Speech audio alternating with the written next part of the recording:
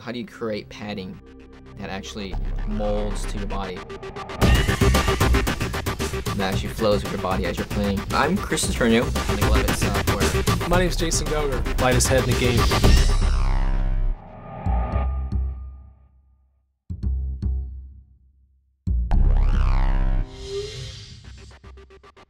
All of our product developments, everything we do, every innovation we've ever had starts on the field.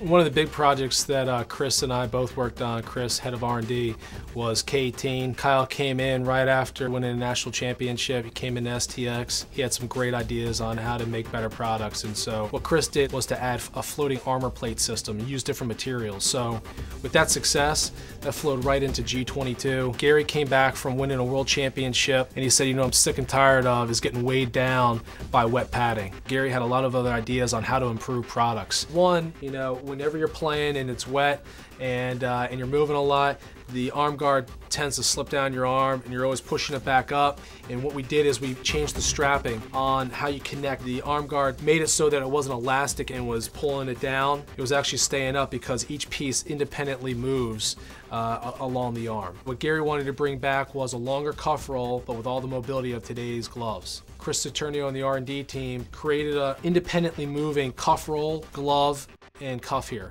And with that system of those three parts independently moving, you can make a longer cuff here. So Gary comes back from the World Games. He wanted a head that would be the lightest in the game, lightest that the game had ever seen. Pretty big project for us. The guys in the shop literally were shaving away a half a gram here and a half a gram there and making this the lightest head that's ever been in the game. It's also incredibly strong. And so Gary was given about 5 months after his first comments, he's delivered the lightest head in the game as a Christmas gift. So the thing I'm most excited about with this whole G22 line, when you see a guy out there scoring goals, particularly in the rain, and that glove and that arm guard and that shoulder pad isn't soaking up sweat, and that guy can move with more freedom, that guy can move quicker, that's what we're really all looking forward to seeing.